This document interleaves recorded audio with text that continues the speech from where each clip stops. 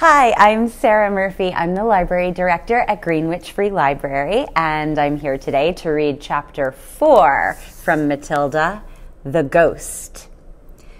There was comparative calm in the Wormwood household for about a week after the superglue episode.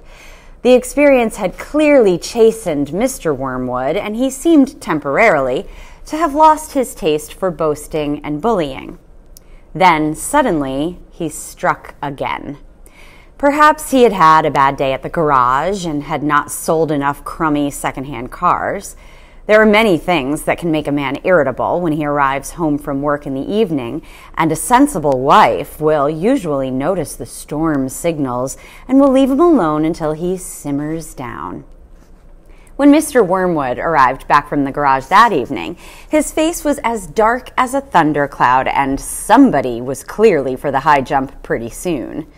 His wife recognized the signs immediately and made herself scarce.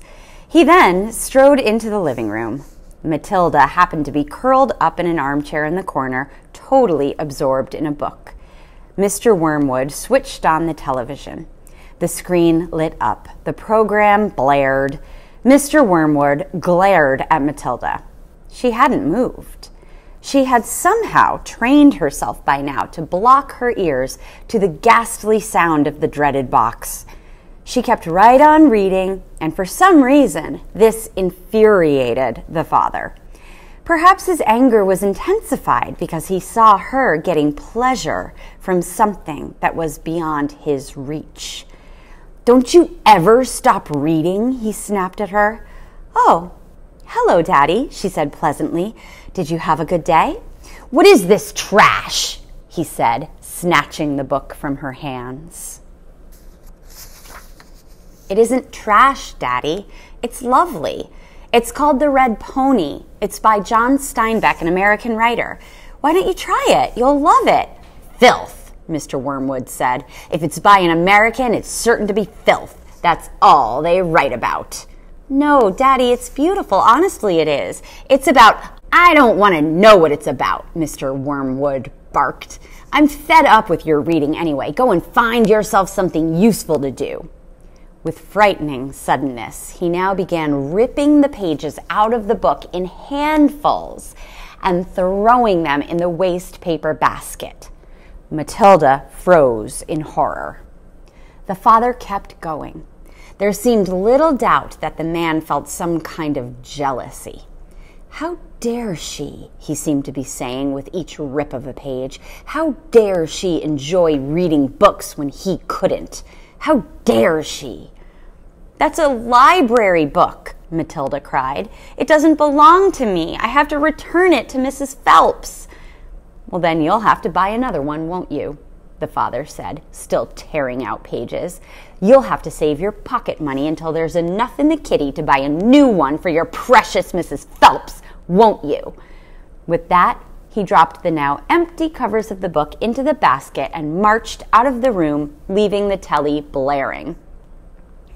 Most children in Matilda's place would have burst into floods of tears. She didn't do this. She sat there very still and white and thoughtful. She seemed to know that neither crying nor sulking ever got anyone anywhere. The only sensible thing to do when you are attacked, as Napoleon once said, is to counterattack. Matilda's wonderfully subtle mind was already at work devising yet another suitable punishment for the poisonous parent. The plan that was now beginning to hatch in her mind depended, however, upon whether or not Fred's parrot was really as good a talker as Fred made out. Fred was a friend of Matilda's. He was a small boy of 6 who lived just around the corner from her, and for days he had been going on about his great talking parrot his father had given him. So the following afternoon, as soon as Mrs. Wormwood had departed in her car for another session of bingo, Matilda set out for Fred's house to investigate. She knocked on his door and asked if he would be kind enough to show her the famous bird.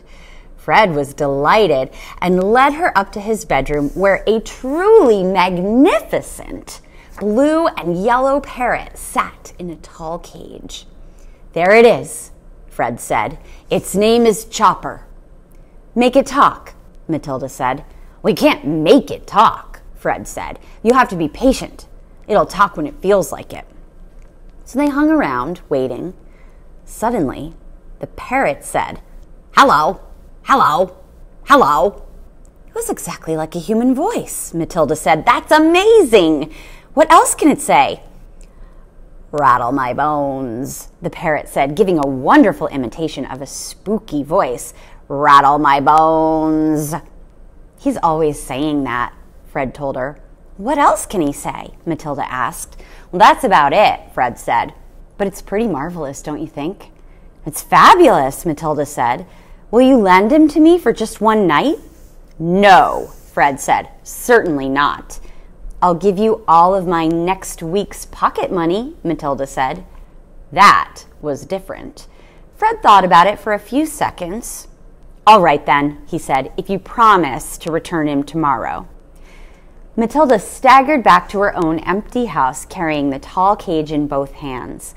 There was a large fireplace in the dining room, and she now set about wedging the cage up the chimney and out of sight. This wasn't so easy, but she managed it in the end.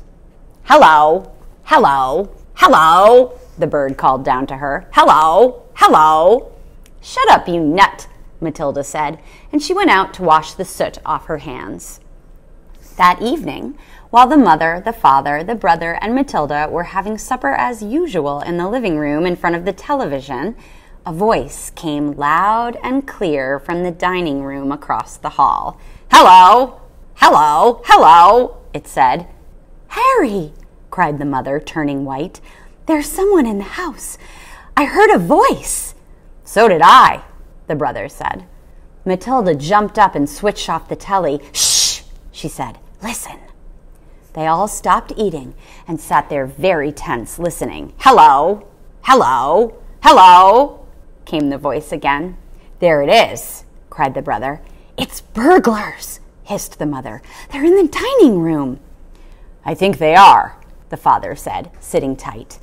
Well, then go and catch them, Harry, hissed the mother. Go out and collar them, red-handed. The father didn't move.